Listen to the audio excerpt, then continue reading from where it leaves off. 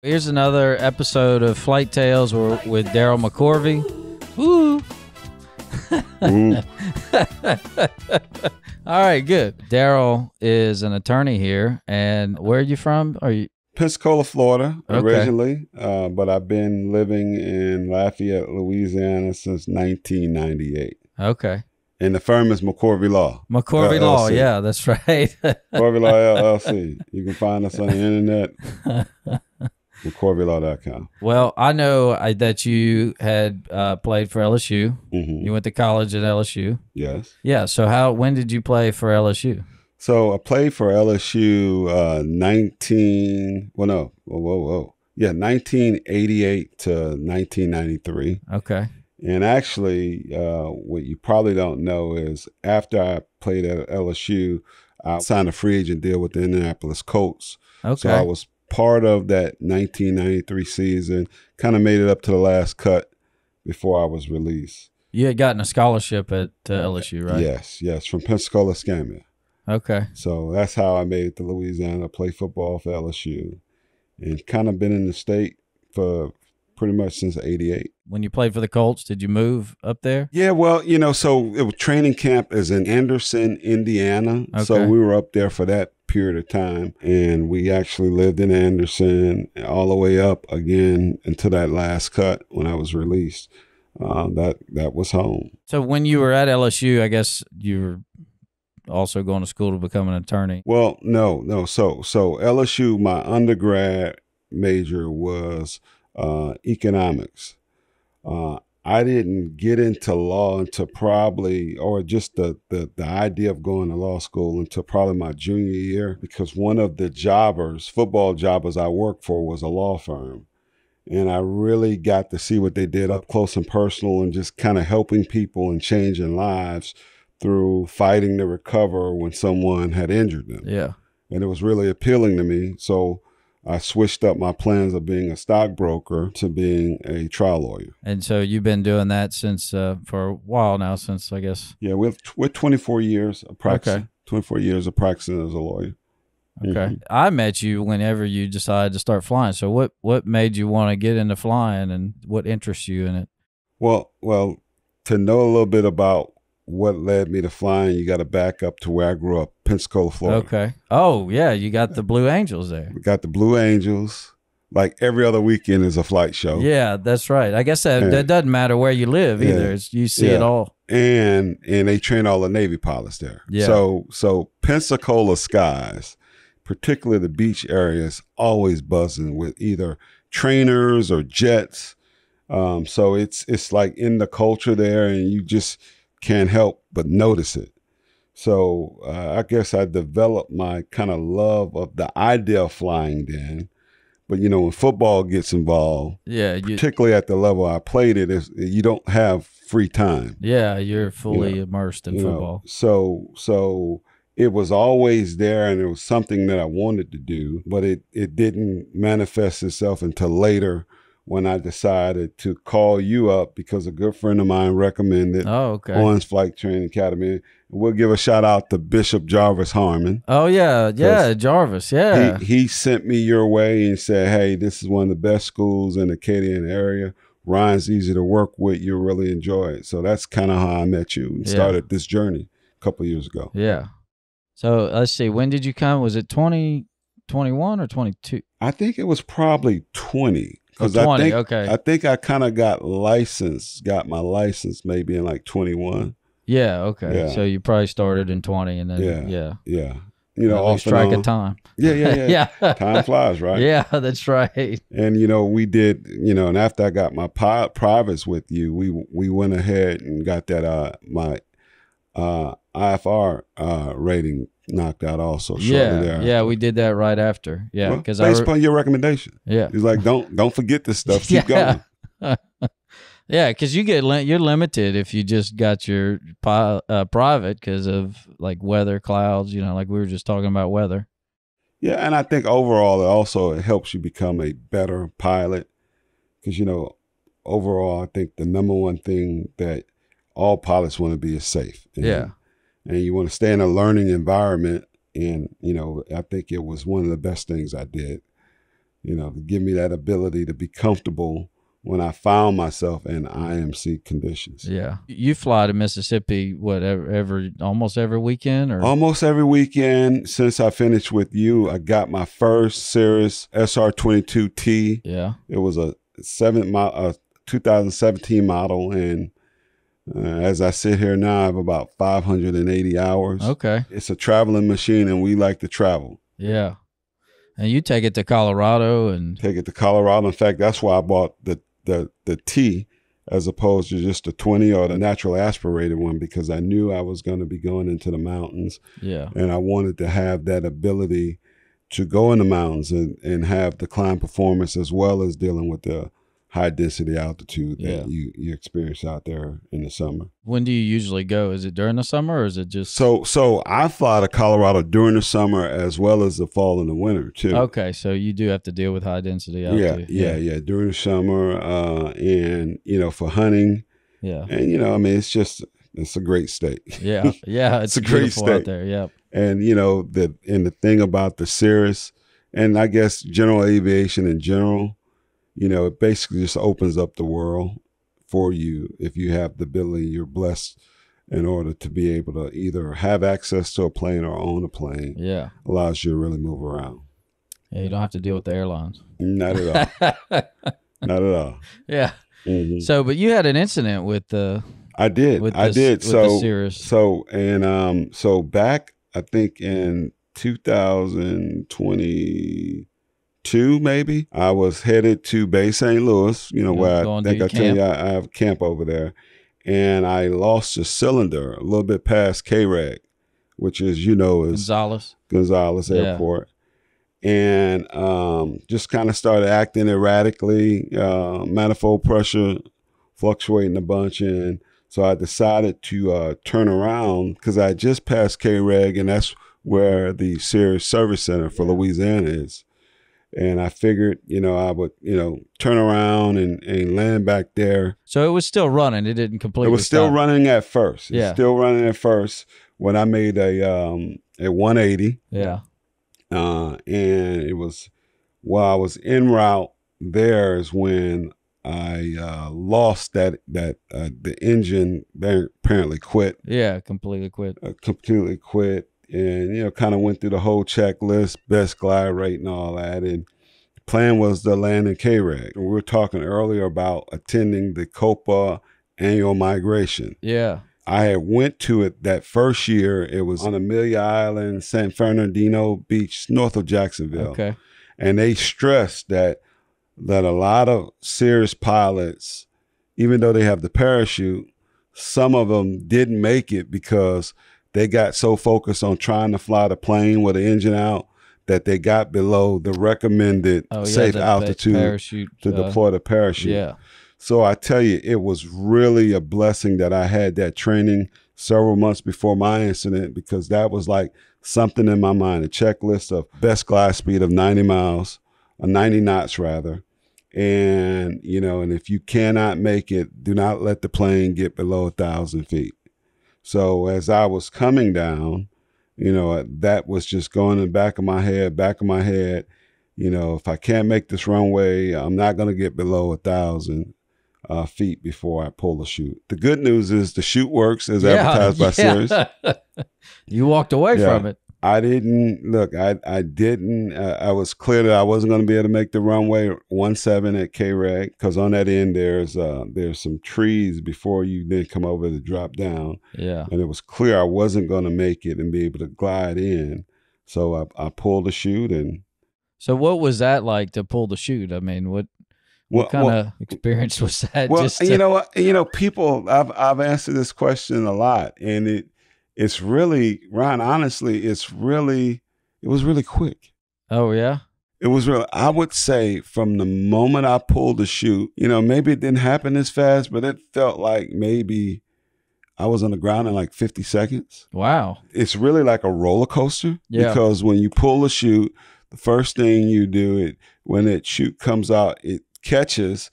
So it's going to swing the nose of the plane straight up. And then after that catches, the nose of the plane is going to be pointed straight down to the ground. Yeah.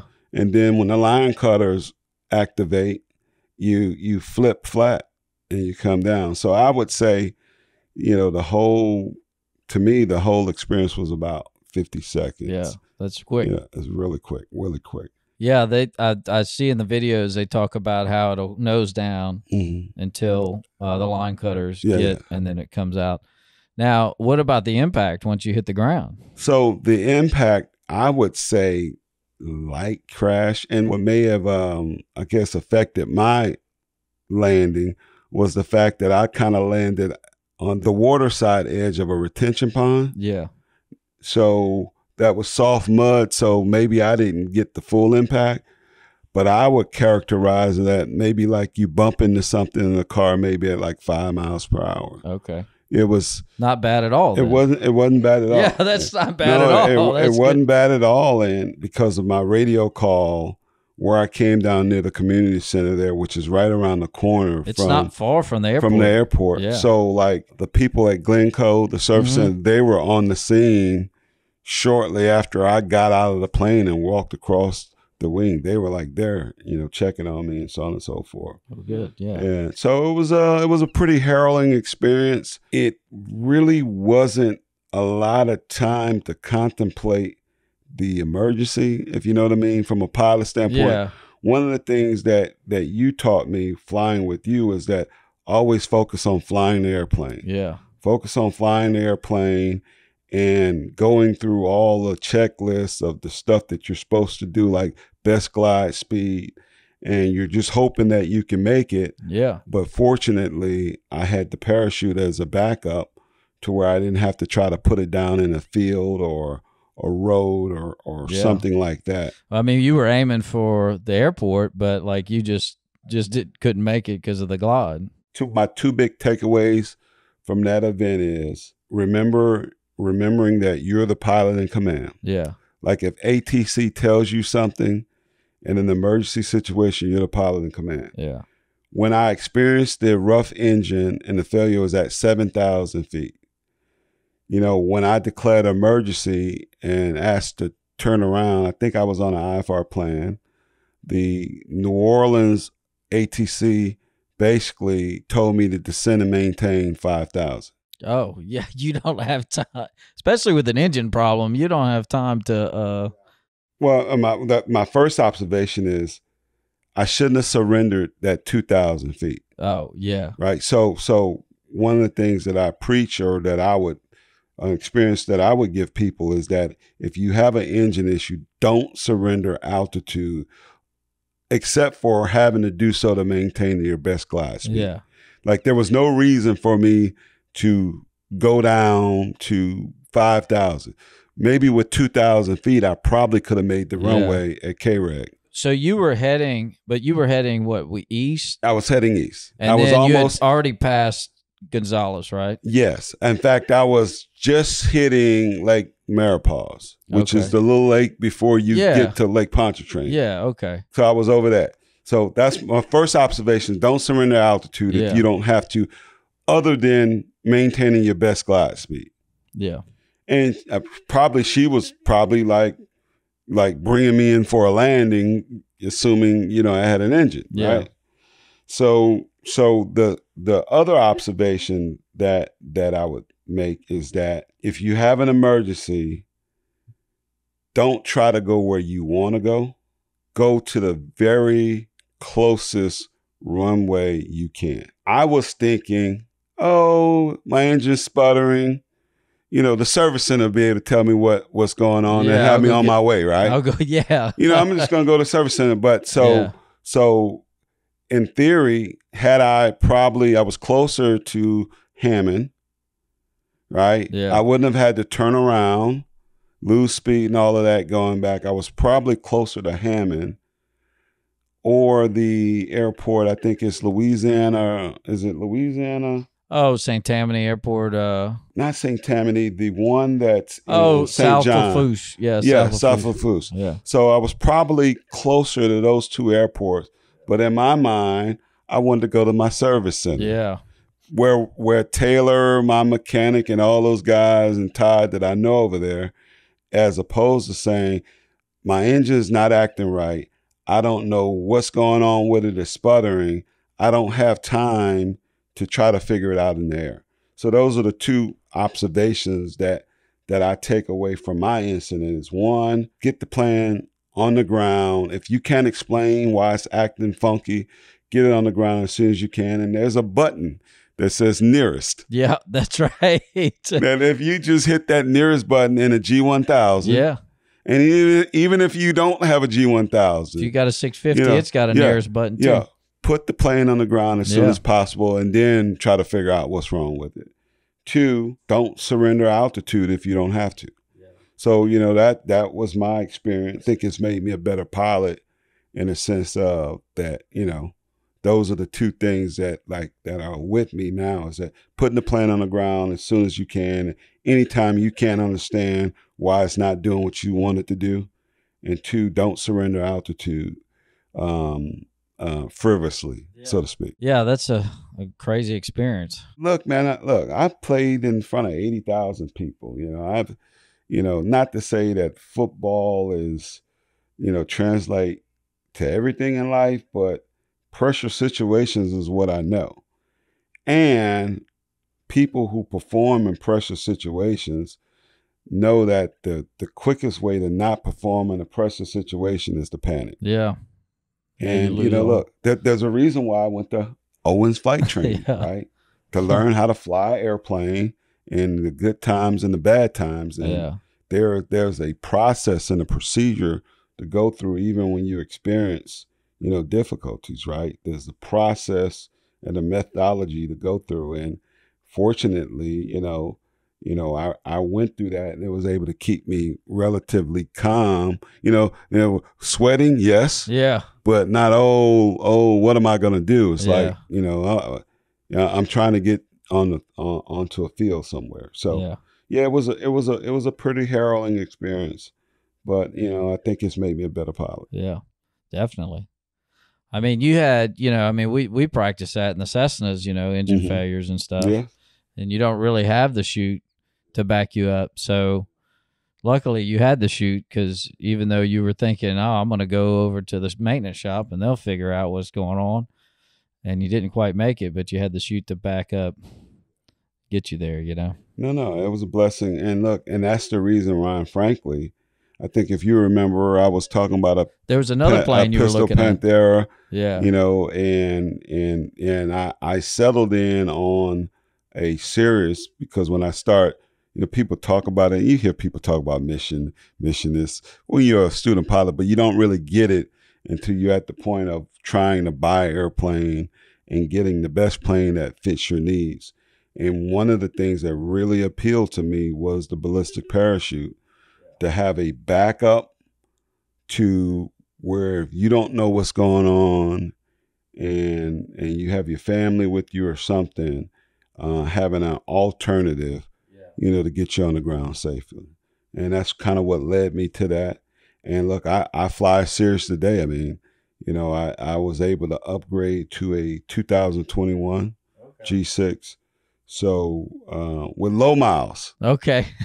How many hours did the other one have? So when I bought the other one, it had right at 1,000 hours on the engine.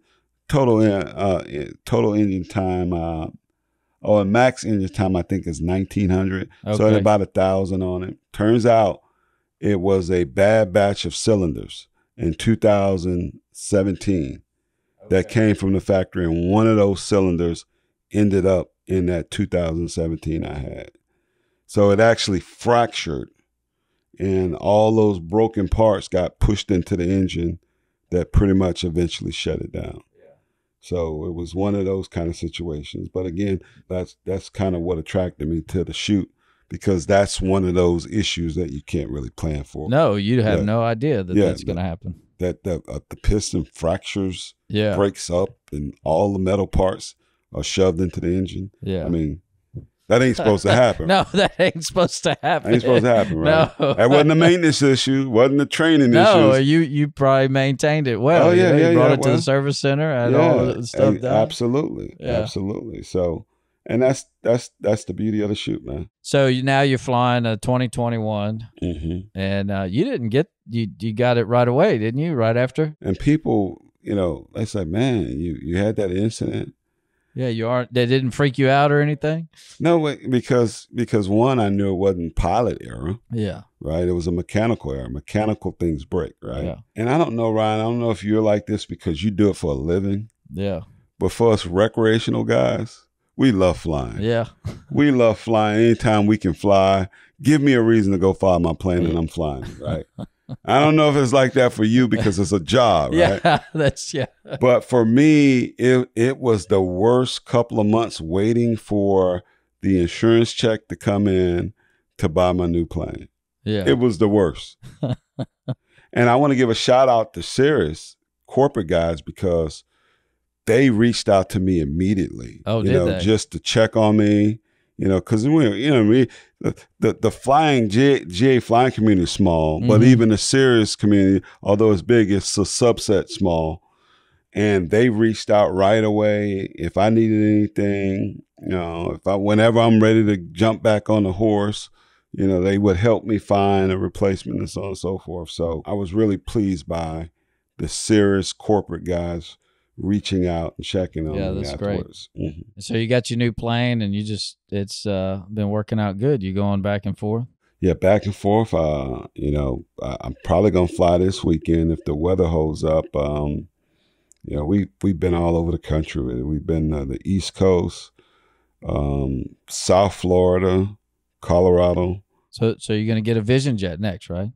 Well, if I had Vision Jet money, okay, we already would have had a Vision Jet. Okay. But I don't have Vision Jet money, so you're gonna stick with the 22T. Look, the 22. I love the hourly cost of operation. It's something that I manage well, and I really don't have a mission for a Vision Jet to be my primary aircraft. Yeah. But maybe if I had the money to just not miss it. Some more cases. Yeah. If I had the money to not miss 2.6 million, I'd probably have a Vision Jet. That's a different experience. I'm glad Cirrus reached out to you right after and like we're wondering how you were doing and I mean because we teach the whole CAPS. They have some stories on the videos. You watched it, I guess, on your transition stuff and talk about how it happens and when the parachute comes out and that it's like, dropping the plane from 13 feet. But it sounds like once it got down to the ground, it wasn't a bad impact. No, it wasn't all. And then, part of that safety thing, the seat crumples, the cushion in the seat, and all that is part of the crash absorption or force absorption mechanism for that plane. Anyway, I saw the videos in my transition training, and like I said, I went to at least one of the Copa migrations. Yeah, but nothing substitute that feeling of. It's like a roller coaster. You're looking straight up. Yeah. Then you're thinking, I'm going to crash into the ground before it pops flat. Yeah. Well, let me ask you this. How is it, since you're a CSEP now, how is it instructing in a Cirrus plane? Oh, it's nice. Yeah. It's got the air conditioning. Yeah.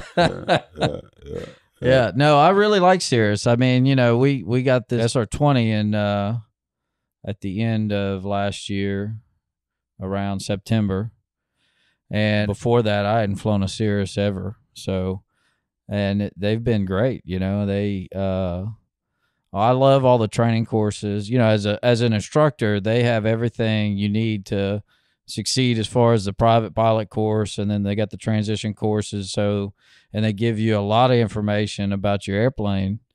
And then the whole CAPS thing and all that. It really informed the owner or student on how to operate the airplane, and it's much different than other manufacturers because I don't know of any that has their own training courses like that. I mean, Cessna used to have a training course, but I don't know. I think they use another source. So Cirrus like says we're going to make our own courses. So it's been great teaching in them and using them for training. So I really enjoy it. Do you find your students are picking flight instruction in the Cirrus over the 172s and the 150s? No, because right now I got a lot of career students who like want to save money, and so now if it's somebody like you who just wants to have a plane to fly for fun or use it for work or business or whatever,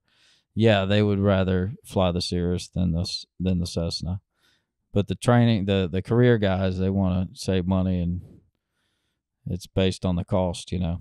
Well, let me ask you this: what is the cost differential from training in the 172s as opposed to the SR20? Well, it's about $200 more an hour. Okay. You know, they built the plane for the pilot. Like they have a lot of features. Like just on the G1000, they have a lot more features than a standard G1000. You know, for the pilot, to decrease that whole pilot load thing. Yeah, and they put features into the system where it makes it easier for like the percentage power thing. You know, like that's an extra that normally on other planes you'd have to go in the POH and you'd have to look up your altitude and you'd have to figure out what percentage power and leaning mixture and all that. Mm-hmm. Cirrus puts it all there for you, so you just pull your power to 75% or whatever you want to set it to, and then lean the mixture out to where you want to, you know, it tells you where to put it. Yes. Yeah. Well, I'm a fan. I've been real pleased with my ownership of a Cirrus. Yeah. Real pleased. And for the reason you said that, like the instructional videos that, I mean, like you want best practices for landings in crosswind. They got a video. Yeah. Shows you techniques that you can then go out and try to emulate in part of your training. I'm real pleased with the product as well as the support. And you have, I'm guessing you have icing on the 22. So they have videos on that too, on when you should use your icing and icing awareness. And in fact, they should strongly suggest you basically take that course, their little online video course. They kind of, because the whole thing is for escaping an icing situation. Yeah, you don't want to stay It's not for staying in it. So, you know, they teach you about having it primed if you know you're going to be in those kind of environments where you might likely encounter icing, to have it on before you get into it. Yeah. And just reiterating that the FIKI system is for escaping it. Yeah. Staying in it, you know. All that kind of stuff. So you go, you always take for the annuals, you take them over to Gonzales. Glencoe. Glencoe for the maintenance and stuff. Yeah. Because mine is warranted, so. Oh, okay. You have to have it done by Cirrus Service Center. Well, and that's what we do with we brought, for the 100-hour, I brought it over there too. I've been happy with them also. So you go to Copa you've gone for 3 years? Well, this is going to be my 3rd year. Last year was in Kansas City. Yeah. This year, 3rd year I'm going is going to be in Scottsdale, Arizona. And that's the Cirrus Owners and Pilots Association? Yeah, migration. So it'll be probably 500 Cirrus pilots will fly their planes in. And you have a couple of vision guys in there too. But it's a really, really good time and really good training. And a lot of the CSIP, some of the top. In fact, I think there's a diamond or platinum CSIP. Okay. Yeah, it's platinum. Yeah, platinum. So Brian Tariski is one of those guys. I flew with him last year. Okay. They are available too. So you can like schedule a training session with some of the top dogs, some of those platinum CSIPs. But it's just a really good time. Just building an environment of keeping you in a learning, training, bettering your skills environment. Also just cool to be around a bunch of Cirrus pilots and, you know, pick their brains about some of the stuff that they've encountered. Well, you're in that special category because you pulled the chute. I am a chute puller. Yeah. that and look, it in my story, it works as it's designed. Yeah. And we're thankful for that. You know, thankful for that. Yeah. So I went to CX this year, which is like the corporate side of for all the CSIPs and training centers. And then, you know, they break off into different categories for training and service and sales. So that was pretty fun. It was nice to get to meet a lot of the other CSIPs and training centers around the area. Yeah, Copa sounds like it'd be fun with meeting all the pilots. Yeah. Well, that's interesting because that's you in that special category with the chute. Ryan, you know, being a CSIP now, they teach pulling the chute. Yeah. They don't teach off-field landings. Well, like if you look in the checklist for spins, it's pull the chute.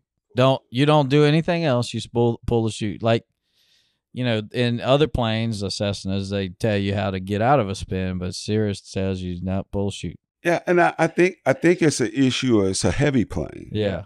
Like the 172s that I trained with Ryan with, and the 152, they like fly like kites. You can fly those things like 60 knots. Yeah. Or they'll just glide forever. Yeah. So you can dissipate a lot of its energy.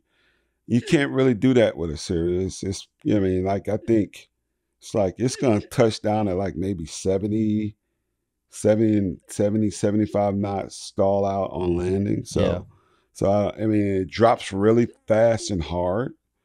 So yeah, they don't recommend it. Well, I mean, that's what they teach. The POH but, you know, teaches that. It's not pull the chute for everything. I mean, you that's kind of what I thought when I first started flying, is like, oh, Cirrus wants you to pull it for everything. But you have a like what he did, where he was trying to find an airport. He was close enough to making one of the airports, so he tried to do that first. And if you would have made the airport, then I wouldn't have pulled. You would have never pulled it. But because you weren't able to make it, that's another option. You know, normally in a Cessna, you're teaching, okay, there's a field right there. We're going to glide to the field. We're going to circle around the field, and we're going to try and land the field. Well, with Cirrus, you could fly towards a field if there's no other options, no airports around, and then you would pull your chute to land in the field because it'd be a better option than, safer than trying to land in the field, and then maybe there's power lines or a cow or whatever, you know, or ditch or a mound. Ditch. Yeah, there's something, some kind of obstacle there that could be, if you're coming in at 60 knots, could really mess you up. No. So a chute is I mean, that's a insurable event. That's not because if you're pulling the chute, generally speaking, if you're pulling the chute, it's some failure other than the pilot. In my case, my crash landing was not pilot error. So they listed as an incident, a faulty cylinder failing. So that is a coverable offense, provided, you know, you have insurance to insure the whole value and so on and so forth. So yeah, you pull a chute and you make your insurance claim, and like me, you know, I was able to, you know, to get back into another one, you know, but the wait was so agonizing. I mean, and look, the non-pilots won't get this. Yeah. But if you're a pilot, you get it. Like being able to say, okay, where am I going this weekend? Yeah. You know, like, hop in the plane. Like I can fly to my cabin in Colorado in 4 hours, right? Yeah. And I probably can go direct without stopping, but, you know, you get close on fuel, what you have when you land. But Canyon City, like I land in Amarillo, and then the second leg is about an hour, 30-minute flight, and I'm there, right? And I can do that every weekend if I wanted to. It gives you a lot of time, free time. You know. So I guess my point is that it might sound like, you know, we're entitled and all that, but if you get into the ability of getting into general aviation and you discover the freedom of movement and how you can be someplace in a minute, like literally it is life-changing when you have that and it's taken away for whatever reason. Yeah. And in my case, it was taken away because they had to do the investigation, you know, and it took the insurance. I think my issue happened in October.